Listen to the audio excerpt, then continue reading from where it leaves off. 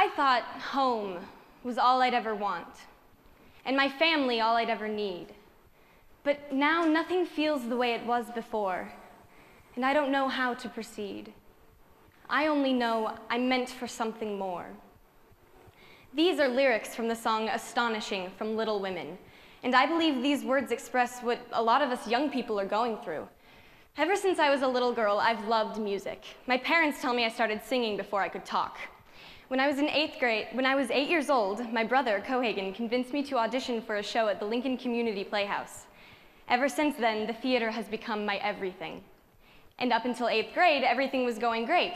I was getting lead roles, making lots of new friends, and I was gaining confidence. But then came the dreaded transition into high school. Those of you who have made this transition, I'm sure know what I'm talking about. Everything was different, especially when it came to the school's theater department. Everyone was good. I mean, they all seemed like professionals. The stakes had definitely been raised, and I was not prepared for that. People started judging me at a whole new level, which then led me to start judging myself. I lost my confidence very quickly, and as a result, I suddenly found myself not really being able to bring it when it was time to audition for the shows, because I was always focusing on what other people were doing and how they were doing it compared to how I was. And because of that, I was deservedly given roles like chorus girl number 5 instead of the lead roles I had received in the past. Going through these unexpected changes in my life caused me to come to a pretty scary realization. There will always be someone better. But if we're aware of this fact, then why are we always comparing ourselves to others? Why is it that so many of us feel like we'll never be good enough? We can't let the fact that there are people who are more talented, better looking, or smarter than us affect the way we live our own lives. If you have a passion, no one should be allowed to take it from you, because I believe that we're all meant for something more. We just need to find out what our more is. And even though it's been hard for me to face the fact that to stand out or steal the show, I don't need to be the girl with big boobs and long, skinny legs. I don't need to be that girl to be astonishing. I thought home was all I'd ever want, my family all I'd ever need.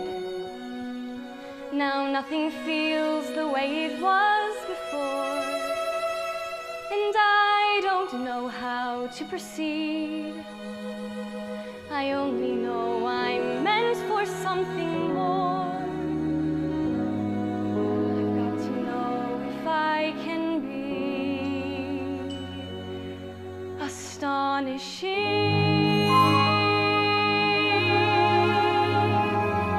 There's a life that I am meant to lead, a life like nothing I have known, and I can feel it, and it's far from here. I've got to find it on my own. Even now I feel its heat upon my skin, a life of passion that pulls me from within, a life that I am aching to begin. There must be somewhere I can be astonishing, astonishing. I'll find my way. I'll find it far away. I'll find it in the unexpected and unknown. I'll find my life in my own way. Today, here I go, and there's no turning back. My great adventure has begun. I may be small, but I've got giant plans to shine as brightly as the sun. I will blaze until I find my time and place. I will be fearless, surrendering modesty and grace.